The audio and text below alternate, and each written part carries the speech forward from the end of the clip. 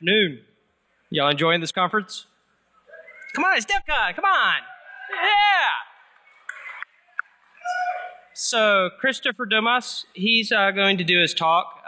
He's going to be running completely long. He'll be using all up of his time. He's kind of asked that if you got any questions, to do it after the talk. So, with that, go ahead, Chris. Congratulations. Thank you.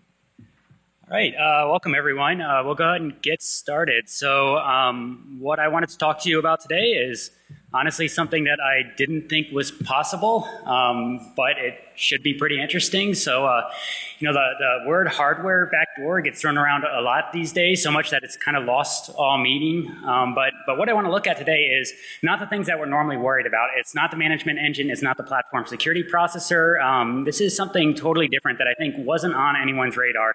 Something we didn't really see coming. But like any good presentation, I think we've got to start off with a disclaimer. Basically, all of this research was done on my own. This does not reflect the opinion of my current employer or any previous employers. But with that, my name is Christopher Domas. I'm a cybersecurity researcher. I've tinkered with a lot of different things in the past, but recently, the last few years, what I've sort of been focused on is the idea of low-level processor exploitation. It turns out there's a lot of fun things we can do with that. So in order to frame the discussion for the rest of the day, I want to start off with a demo of exactly what we're going to be talking about. So what we have here is, let's see if I may pause that.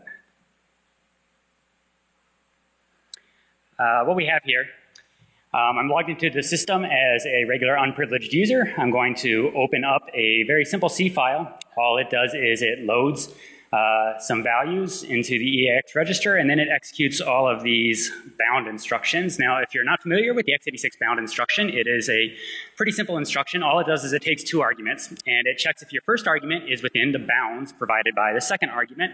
Now, if you look carefully at these bound instructions, what you'll see is that they use some kind of weird values. Basically, it looks like random values on the right. What that means is that these instructions don't actually even have access to the memory that they're trying to use. Now, in x86, when you don't have access to the memory that you're trying to use, you get a general protection exception. So every single one of these bound instructions is going to throw one of these general protection exceptions. In Linux, you see that as a seg fault. Despite knowing that that's what's going to happen, at the end of this program, we are going to try to execute a shell. So we'll exit out of here, and we will run this program. We'll compile it, launch it, and exactly what we expect to happen will happen. We'll get a segmentation fault because those bound instructions don't have access to the memory that they're trying to use. And I'm still the exact same user I was before, still logged in as Delta. But if I make one tiny change to this program, I'm going to add one x86 instruction. It's an instruction that's so obscure and unheard of, it doesn't actually have a mnemonic associated with it. It is going to have to be written in raw machine code, OF3F.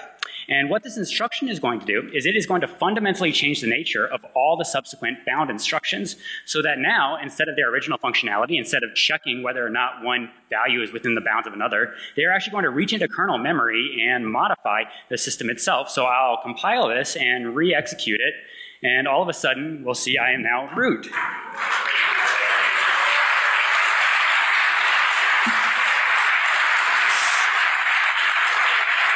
So the rest of this presentation is going to be basically a very long, quick, convoluted journey onto how exactly I stumbled across this. And the whole thing begins with this idea of x86 rings.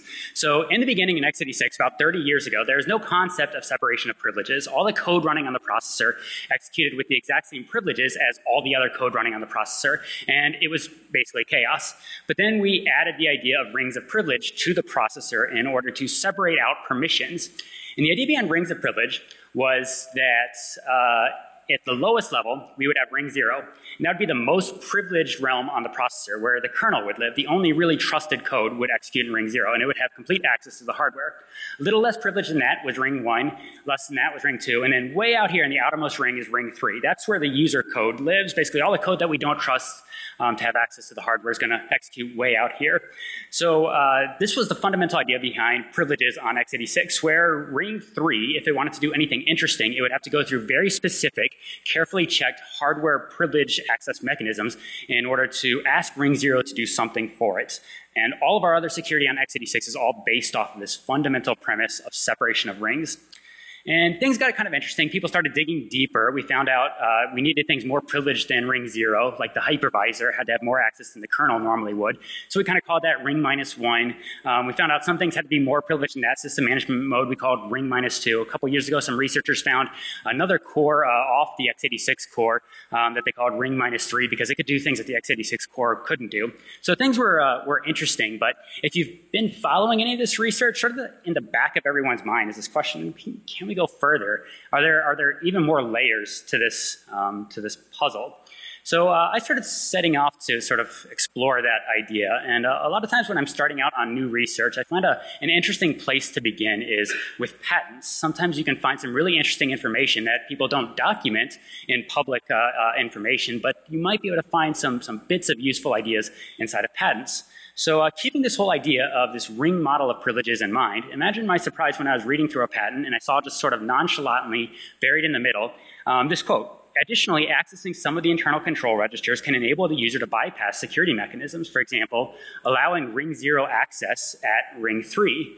That's a little bit alarming from a security perspective. You're telling me, like, we've had 30 years of relying on rings to provide our privileges on x86, and there's just some way to circumvent all of this? So they go on to say, in addition, these control registers might reveal information that the processor designers wish to keep proprietary. And for those reasons, the various x86 processor manufacturers have not publicly documented any description of the address or function of some of these control MSRs.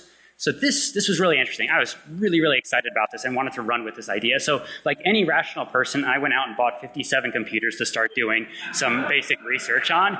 So I had based on the patent timeframe and the patent owner, I had some idea of what processor I might specifically want to focus on for this research. But patents are kind of a funny thing. IP gets bought and sold by different companies. Ideas trickle through the industry. So I sort of wanted to cast a wide net and look at a bunch of different systems for this research. But what I eventually settled on was the VIA C3 processor. So these are interesting processors sort of targeted at an embedded low power market. You can find these often in point of sale systems, kiosks, ATMs, gaming. Since we're in Vegas, you might want to start poking around, digital signage, healthcare, digital media, industrial automation, and they're in PCs and laptops as well. So I pulled off my shelf this specific system eventually. It's a thin client running a C3 Nehemiah core. And this is what we're going to look at for the rest of the presentation. At the very end of the presentation, I'll look a little bit more at what other processors might be affected by this issue, but this is sort of the target of this specific research. So I wasn't able to find a developer manual for this processor. So when we're sort of left in the dark, a good place to go is sort of follow a trail of patent breadcrumbs, see what information we can derive from patents and see if there's anything useful in there that can give us hints as to how we should move our research forward. So, so I had to dive through a lot of patent literature and I wanted to give a little bit of a glimpse into what that's like. So this isn't actually a quote from the patent that I ended up, or the patents that I ended up using, but it is something I stumbled across during this research. So this quote says, Figure 3 shows an embodiment of a cache memory. Referring to Figure 3, in one embodiment, cache memory 320 is a multi-way cache memory. In one embodiment, cache memory 320 comprises multiple physical sections. In one embodiment, cache memory 320 is logically divided into multiple sections. In one embodiment, cache memory 320 includes 4 cacheways, i.e. cacheway 310, cacheway 311, cacheway 312, and cacheway 314. In one embodiment, a processor sequesters one or more cacheways to store or to execute processor microcode. Like, my head just exploded when I read stuff like this. It's so convoluted and so wrapped up in legalese, it's hard to understand what the heck you're even reading. And just to put that into perspective, this one 4-page patent contained the phrase in one embodiment 147 times. So following this to start your research when you really want to dive into things is a really, really painful process, but if you're persistent, it can pay off. So I eventually settled on these 6 different patents that seem to have some basic ideas that could point me into the right direction for this research. So I want to highlight some of the key ideas that I got out of those 6 patents. So one is it sort of looked like at the time VIA was embedding a non-x86 core alongside the x86 cores in their C3 processors, and this non-x86 core was a RISC architecture, and the patents didn't have a consistent terminology for this, but I just sort of started calling this the deeply embedded core, or the DEC on these processors. They also talked about something that they called the global configuration register. It's basically a register that gets exposed to the x86 core through a model-specific register. And they say that this global configuration register can activate the RISC core. They also talked about an x86 launch instruction. It was basically a new instruction that they added to the x86 ISA, where once the RISC core is activated, you can start a RISC instruction sequence through the launch instruction according to the patents. So kind of putting all these ideas together, what it looked like is if our assumptions about what this deeply embedded core can do are correct, you could essentially use this as a sort of backdoor, a means of surreptitiously circumventing all of the processor security checks. So that's absolutely ideal, worth exploring more for security purposes. So there are sort of 3 patents that give us some initial ideas on how the overall mechanisms might work. So one patent tells us that a model-specific register can be used to circumvent processor security checks. Another patent tells us that a model-specific register can be used to activate a new x86 instruction. And another patent tells us a launch instruction can be used to switch to a RISC instruction sequence.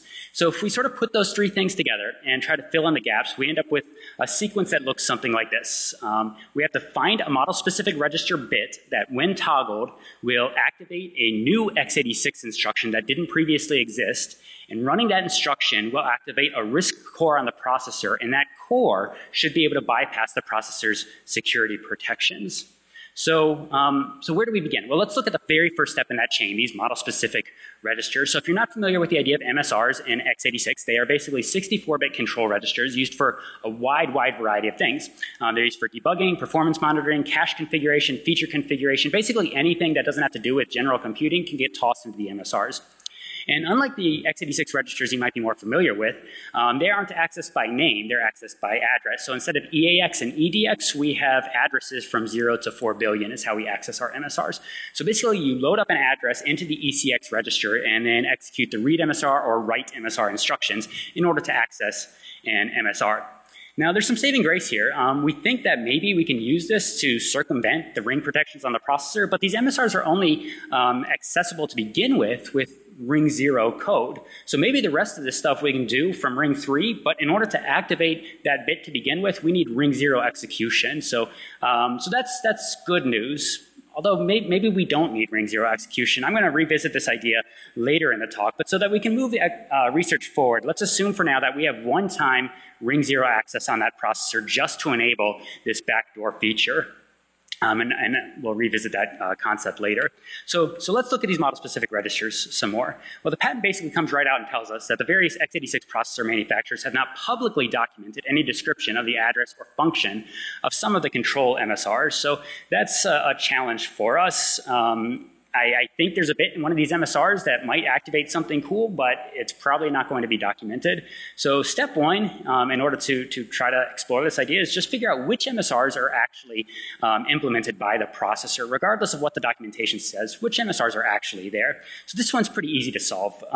Basically, you can set the general purpose exception handler on the processor to point to some handler under your control. You can do that with the LIDT instruction.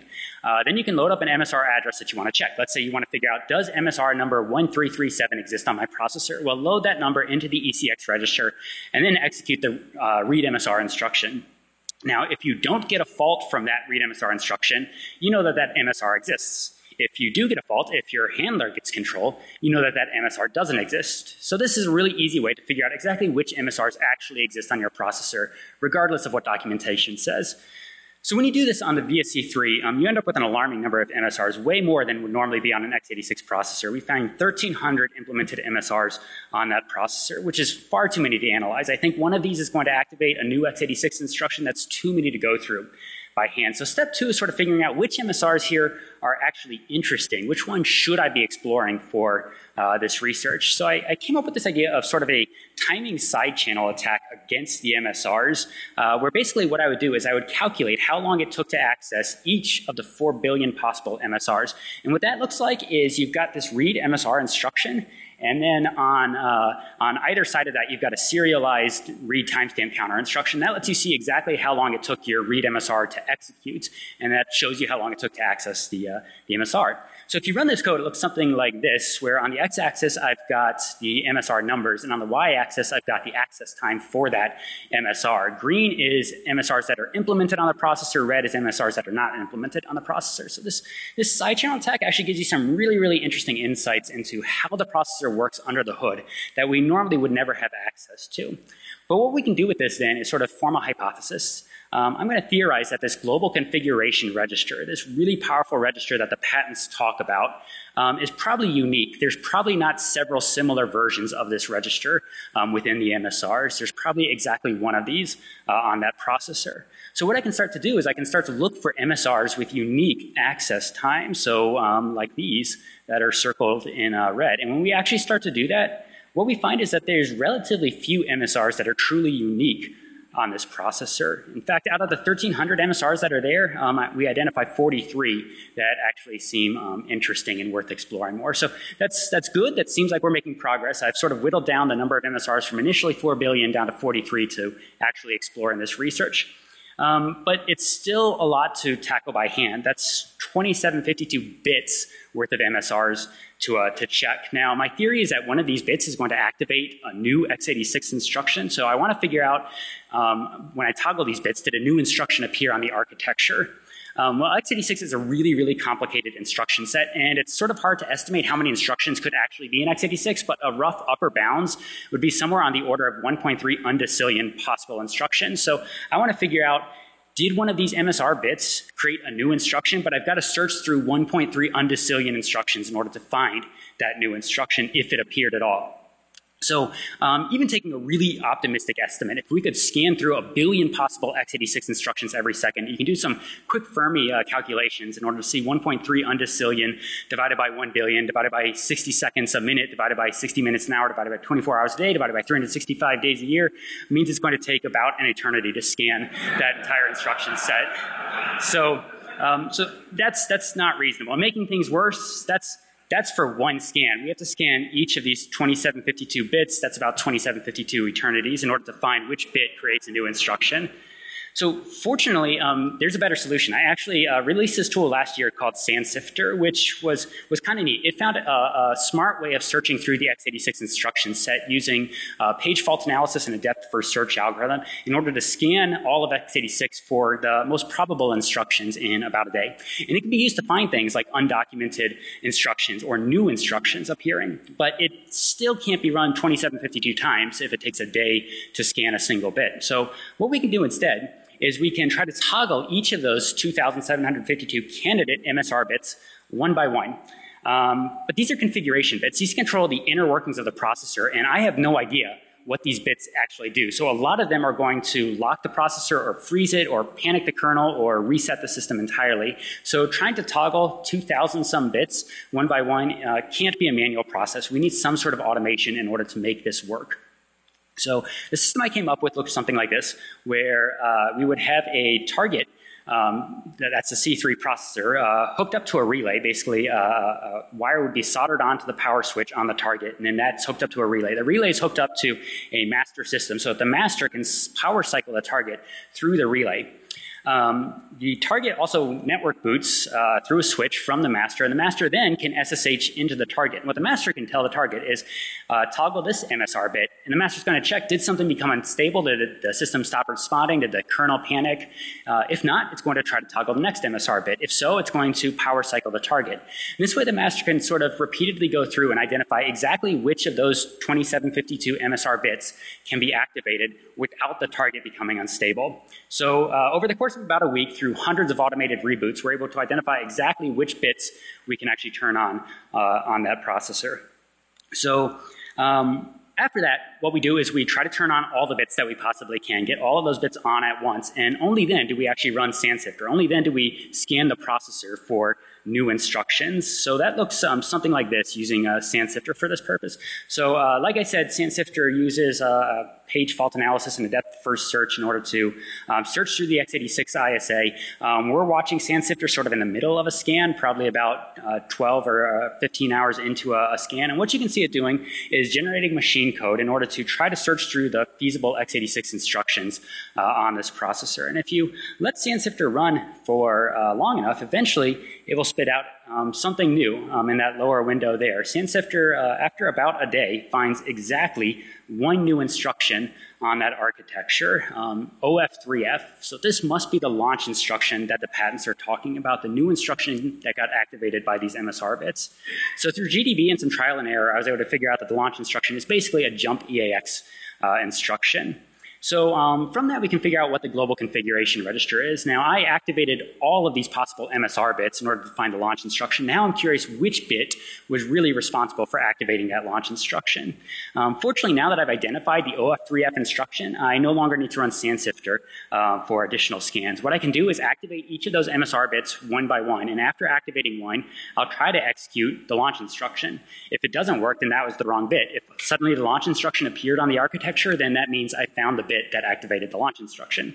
So using that approach, we're able to find out that MSR number 1107 actually was the MSR that enabled the launch instruction. And specifically, it was bit 0 inside of MSR 1107. Now, I suspect that this is going to open the door for another architecture on the processor, which will let me bypass those ring protections once and for all and circumvent all the processor security checks. So because of how much power that single bit has just potentially enabled, I started calling bit 0 of MSR 1107 the God mode bit.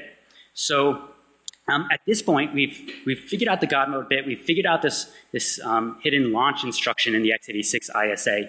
The next question then is, how do I actually execute instructions on this x86 or on this new RISC core that we've enabled?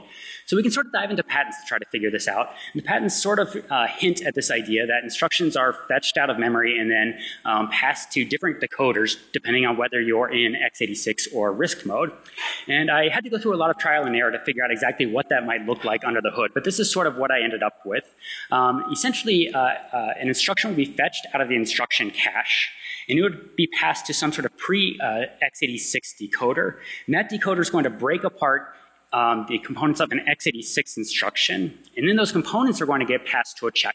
And that check is going to determine, am I in RISC mode or not? Namely, has that launch instruction just been executed?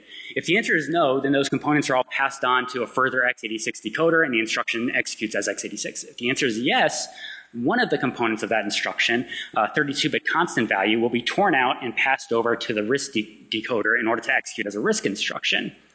So basically, with this setup, there needs to be some x86 instruction where if the processor is in RISC mode, it can pass a portion of itself over to the RISC processor on this chip. And since this instruction, whatever it is, sort of joins the x86 and RISC cores, I called it a bridge instruction.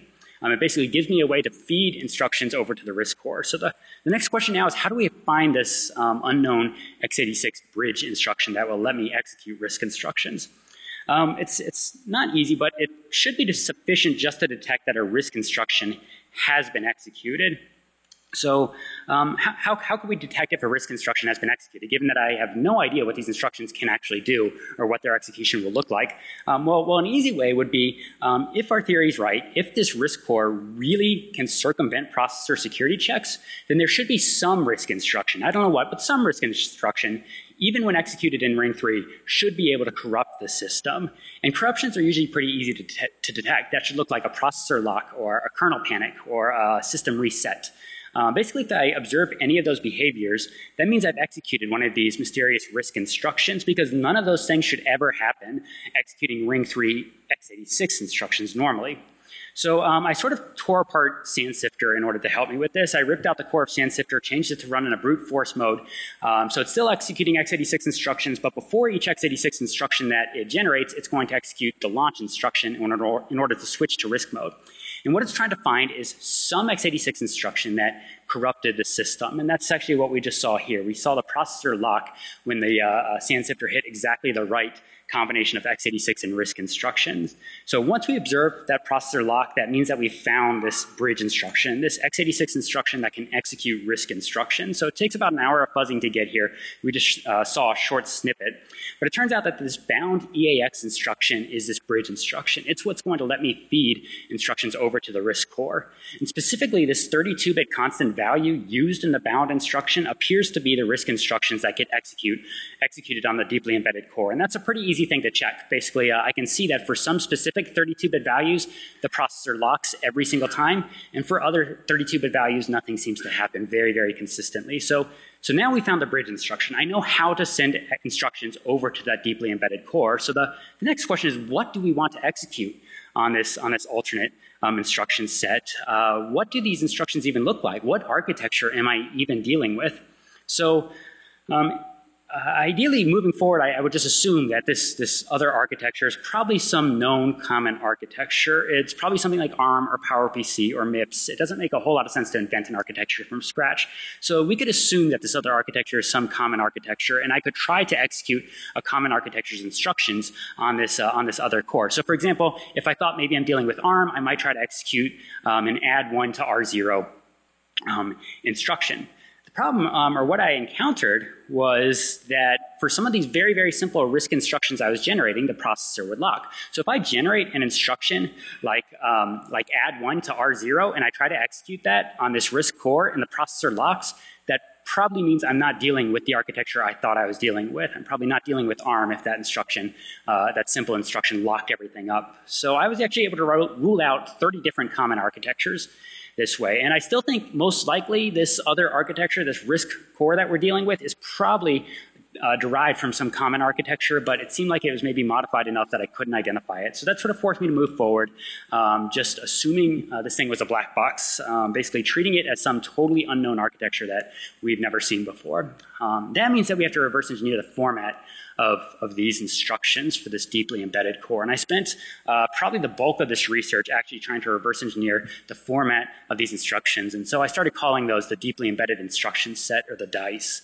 So the question is, how do we begin reverse engineering a totally unknown instruction set? Ideally, what I would do is I would execute one of these RISC instructions and observe its results. The challenge, though, is I have absolutely no knowledge of this instruction set architecture that I'm dealing with, and I probably can't observe the results on the RISC core. So for example, if I did generate an instruction like add 1 to R0, but I can only view the question is then, how do I view R0 from my x86 core? How do I even detect that I've made any changes to the RISC core? Fortunately, there is an approach for this. The patents actually suggest that these two cores share a register file, at least partially share a register file, which means I may not be able to view all the effects of my RISC instruction, but I should be able to view some of the effects of the RISC instruction from the x86 core. So for example, the patents show an example where an ARM and an x86 core share some of their registers. So that means from the x86 core, I can actually see some of the effects of these instructions. So what this would look like then is I can generate an initial state for the processor. I'm going to generate a bunch of values for the processor registers, maybe random values, maybe set all those registers to be pointers to various buffers, and I'm going to record that information. I'm going to generate some buffers in userland memory and in kernel memory. I'm going to record those buffers, basically record all the information I can about the system state. Then what I'm going to do is I'm going to execute that launch instruction, that OF3F instruction, in order to toggle the RISC core. After that, I'll execute the bridge instruction, the bound EAX instruction. That lets me send a RISC instruction over to the RISC core, and I'm going to generate an arbitrary RISC instruction to try out. After that instruction executes, I'll record the results of the system state. I'll record all the registers, all the buffers, and everything else. And what I want to see is, did something change on the system? Did that input state and output state differ in any way? Unfortunately, we run into even more challenges here. I'm dealing with a totally unknown instruction set that probably has unfettered access to ring 0. So it is really, really easy to accidentally generate instructions that cause kernel panics or processor locks or complete system reboots. And in practice, I could only generate about 20 RISC instructions before the system became unrecoverably corrupted, before I had to reboot the system and start over. So even after optimization, it took about 2 minutes for one of these systems to boot. So some more rough approximations kind of indicated it was going to take months and months of fuzzing in order to gather enough data in order to reverse engineer this instruction set. So I expanded my initial setup. Instead of fuzzing one target system, I bought as many systems as I could on eBay. Turned out to be 7 of these thin clients, and I hooked them all up. And if you look carefully at this, what you'll see is each of these systems has a little green wire coming out of the chassis. That wire is soldered onto the system's power switch. All of those wires go to a relay module. That relay module is hooked up to a master system over USB. All of these systems boot over the network from the master system. So the master system can boot up these systems, can SSH into them, and can assign each of them fuzzing tasks for this RISC architecture. It can then record all the results of those fuzzing tasks for offline analysis. And when it detects that one of these systems has become corrupted, when it stops responding or the kernel panics, the master can use those relays in order to reboot the target. So we can actually see an example of this in action. So what I'm going to do is I'm going to tell the master to start a fuzzing task. It's going to think for a little bit as it generates some tasks for the targets. And then if you listen to the relays, you can hear each relay clicking on. You can see the relay lights. And if you look closely at those target systems, you can see the green LEDs on them coming on one by one as each of those systems boots up. So I think for brevity's sake, I'm going to cut this video a little bit short, but if you'd like to see a full demo afterwards, you can grab me. But in about a minute, when these systems come online, we'll be able to see the target start tasking them with fuzzing jobs, and we'll be able to see logs coming into the target, and eventually the target will detect that some of these systems have frozen, and it will bring them offline through the relay so that this process can continue. So this was slow fuzzing work. It's fairly laborious.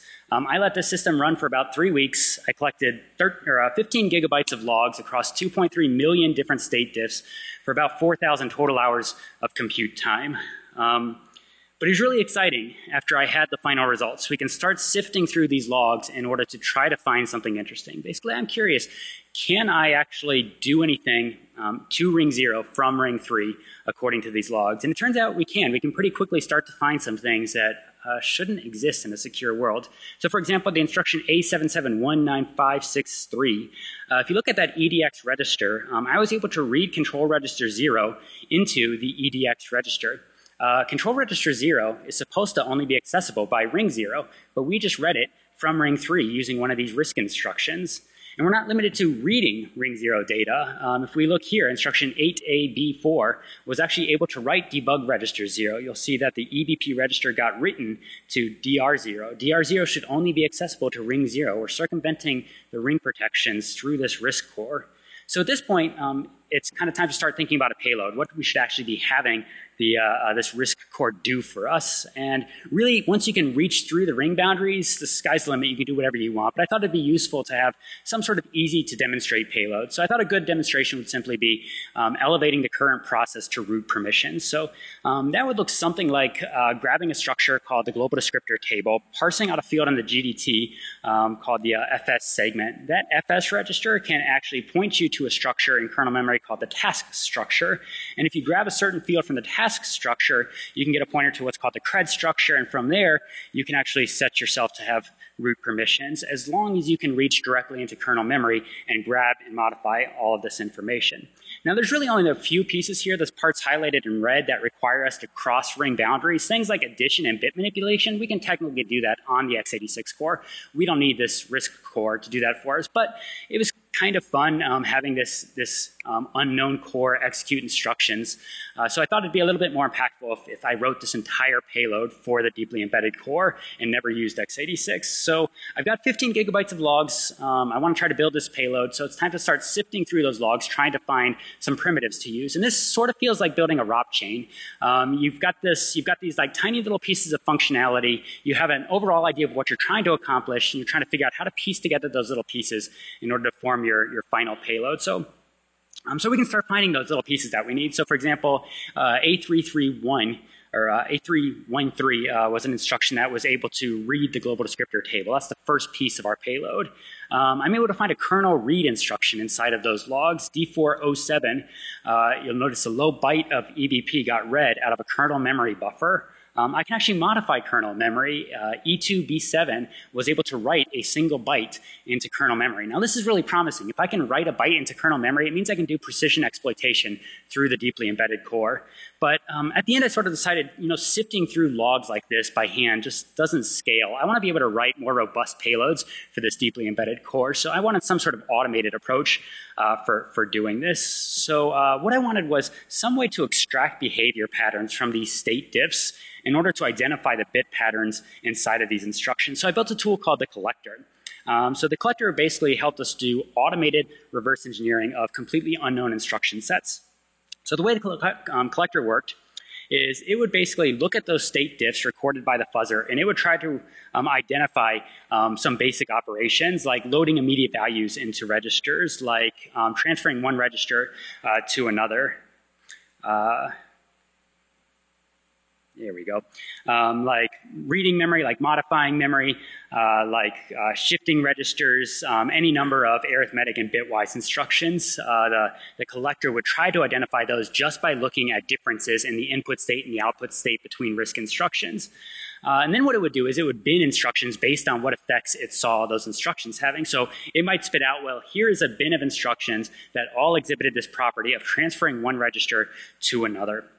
And after it had these instruction bins, what it would look for is patterns within the bins. So for example, one of the first things we might want to figure out is how are the register values for each of these instructions encoded inside of the instruction. For example, where is EAX encoded in this instruction? So it would look for each of these instructions, which bits might represent EAX, which might represent EDX. So that's what I have highlighted in purple. Basically, for each individual instruction, which bits might be encoding the registers that the collector saw being used by that instruction. So then what the collector does is it tries to identify patterns across the entire bin.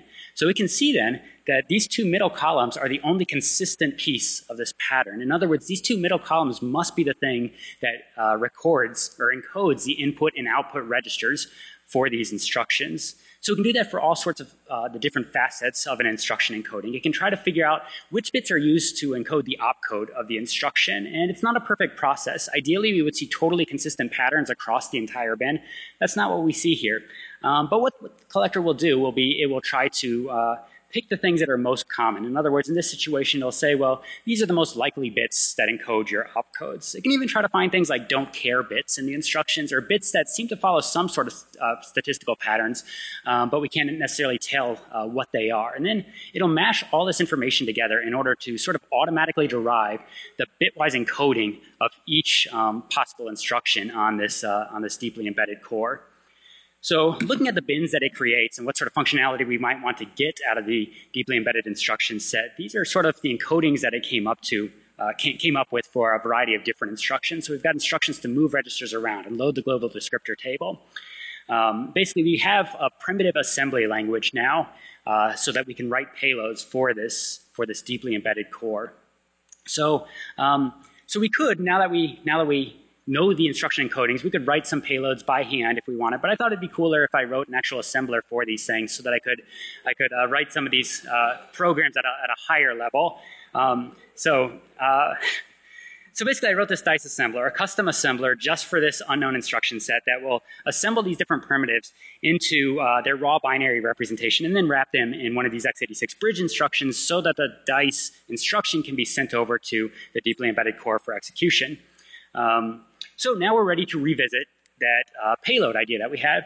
We can use the LGD instruction in order to read out the global descriptor table. We can use some of our other dice instructions in order to parse that descriptor field, in order to grab a pointer to the task structure, in order to grab a pointer to the cred structure, in order to write to the cred structure, circumventing the ring protections, modifying kernel memory in order to give ourselves root level access on the system, all using nothing but instructions specifically for this this unknown architecture embedded alongside our x86 core. So the output of this, after you run it through the assembler, looks something like this. Basically, we will activate that deeply embedded core with the launch instruction that's on the left. Then we execute all these bound instructions. Each bound instruction sends a single instruction over to the deeply embedded core for execution by the RISC processor. These instructions are going to circumvent the processor security mechanisms in order to grant the current process root permissions, and then we launch a shell. So let's revisit demonstration from the beginning and walk through that in a little bit more depth. So here we have our complete payload doing the steps that we just talked about. We load the address of the payload into the EAX register, and then we execute this launch instruction on the C3 processor. After that, we've got our actual payload, all of these bound instructions, the x86 instructions that are able to communicate with the RISC core. Each bound instruction sends a single RISC instruction over to the deeply embedded core. And at the very end of this sequence, we launch a shell in order to hopefully gain root permissions. So if we exit out of here and run this program, we'll compile it first.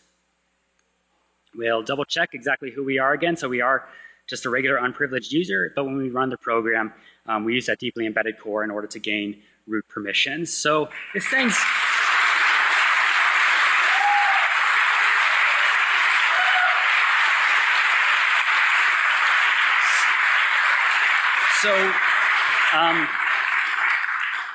So I want to toss this out here, only sort of tongue-in-cheek. Researchers have sort of explored down to what we were calling ring -3, but I want to pitch this as sort of a ring -4. It is in some ways more powerful than our previously known ring -3. It is a core sort of co-located with the x86 core. It has unrestricted access to the x86 core's register file, unlike ring -3. And unlike ring -3, it shares a lot of its execution pipeline with the x86 core, which gives it sort of more power than ring -3. But at the same time, the whole thing's just nebulous. When we're this deep, the whole ring model is completely broken down, and this is sort of nonsensical anymore. But the point is, we've now gotten direct ring 3 to ring 0 hardware privilege escalation on x86. That has never actually been accomplished before. Everything else where we've come close has had to rely on code in the operating system or other bugs to sort of work as a launching point. This is a purely hardware approach for accomplishing this. So the good news is that fortunately we need initial ring 0 access. Everything else in this payload happens in ring 3, but we have to activate that backdoor using one-time ring 0 access to set the God mode bit, at least in theory. But I wanted to poke around with this a little bit more. So here we're looking at a different system. This is another system I had sitting on my shelf here. So this is a VIA C3 processor, but it's a Samuel 2 core instead of the Nehemiah core that I was using. What we just saw is the system cleanly boot. It's a freshly booted operating system, totally unmodified. I'm going to log in as a regular unprivileged user. These aren't the fastest processors, but once we get to a prompt, what I'm going to do is insert the MSR kernel module in order to gain access to the MSRs. So you notice I'm sudo here, but I'm not writing anything. I'm only using this to read things out to show you. I don't have the read MSR tool installed on here. We're going to just use the hex dump tool in order to dump out that global configuration register, MSR number 1107. So the low bit of that register was the God mode bit. If you look at that low byte, what you see is 11010111. The low bit there, the God mode bit, is on by default when the system boots. That means on the Samuel 2 core, any unprivileged code that knows what it's doing can escalate to kernel level privileges at any time. And when you totally break down x86 ring protections and privileges like this, all of our other protections fall like dominoes. Like antivirus does nothing when you can just reach directly into ring 0. ASLR, DEP don't help you anymore when you can just circumvent the ring privilege model. Code sign and control flow integrity, kernel integrity checks, none of this helps once rings mean nothing. But there are mitigations. None of them are great, but there are opportunities here. So one is we could update the processor microcode in order to lock down the God mode bit. Just don't let people set the God mode bit to begin with. We could update the microcode in order to disable any ucode assists on the bridge instruction so that you couldn't send instructions over to that RISC core. You could update the operating system and firmware in order to disable the God mode bit during boots and then periodically make sure that that bit has stayed off, that nobody's enabled the backdoor. But at the end of the day, the point's kind of moot. This is an older processor. It's not in widespread use, and I don't really want to throw VIA under the bus here. I think their target market is embedded, and I think this was probably a useful feature for their customers. It was just a very flawed implementation in some of their earlier iterations of the processor. So instead, let's take this as a case study. The reality is that backdoors do exist. This is not just conspiracy theory stuff, but they don't have to remain invisible. We do have the techniques necessary in order to find these. So sort of looking forward, even though this is not a common processor, I do think this is a big deal. This is not just a big deal for C3. This is not just a big deal for x86. I think this is a big problem for all of computer engineering in general, because this hardware that we're using to protect all of our secrets, to do all of our computation, we have no way to introspect it. So whether or not backdoors are real in a general sense is sort of irrelevant. That question is going to haunt us as long as we can't introspect our own hardware. So I hope that's what people will take out of this. I hope when you see something that seems off limits, when you see these weird hints in patents, because the patents that I saw were just the tip of the iceberg in some of this weird stuff that's out there, I hope people will dive in deep and really see what's under the hood, because that's how security works. That's how we build trust in these systems. So sort of along those lines, I've open sourced all of the research that I used for this. All the tools, techniques, all the code and data I've demonstrated today are freely available. So I hope people will use those to scan their own systems. I hope people will use this as a starting point for much, much deeper processor security research. And along those lines, I want to quickly throw out this other idea that I didn't have time to cover in any depth during this presentation. But I demonstrated this side channel attack on MSRs. And I actually found some really cool uses for this, totally outside of what we just looked at now, and found some kind of unsettling results on a number of processors. So that's a topic for another presentation. I'll be talking about this tool, Project Night Shift, specifically tomorrow at DEF CON if you're around. And I'll sort of show some of the totally different things I found using this approach. So I hope you'll check that out if you have time. But in the meantime, all of this stuff is available on my GitHub. That's github.com /EAX. This project I'm calling Project Rosenbridge. All the backdoor research is there. Sandsifter, that processor fuzzer that I used heavily throughout this, is also available there. I wrote a single instruction C compiler a few years back. I've written some cool control flow stuff. There's a system management mode exploits on there, and a lot of other fun stuff I've just tinkered with over the last few years. It's all available there, so I hope you'll check it out. What I would really love is some feedback and ideas on these topics. So if you wanted to reach out, either after this presentation, I'll just be next to the stage, or you can ping me at EAX on Twitter, or same thing at gmail.com if you have any feedback or anything else you'd like to discuss about this. So thank you everyone for coming, and that's it.